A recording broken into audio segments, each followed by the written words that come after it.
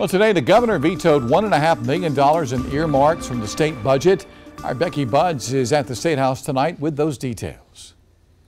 Last year, Governor McMaster vetoed 73 projects totaling more than $50 million.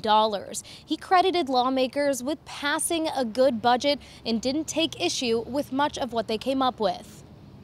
McMaster's line item vetoes include earmarks he said lacked details, including one where a lawmaker sits on the board of an earmark recipient, in addition to several projects and one-year items that he said were redundant.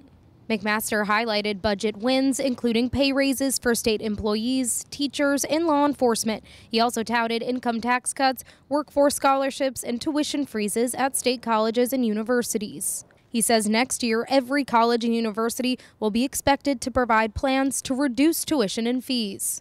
Democratic Representative Gilda Cobb-Hunter says technical colleges and South Carolina State University should have gotten more money than they received. Our unprecedented investments and dependence on higher education demand greater accountability and restraint and economy by these institutions when it comes to the total bill being paid by the students and their parents.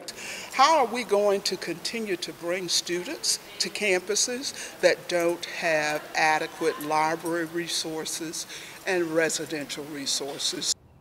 Chamber leaders say they're waiting until January to come back and override any vetoes. Reporting at the State House, Becky Buds, News 19 WLTX. Well, Republican House Speaker Merle Smith did issue a statement on the governor's vetoes today, praising the governor for calling lawmakers back into session to deal with all of this and for what he called a productive relationship between the two branches of government. Smith added that all parties demonstrated how government works best for the people of South Carolina.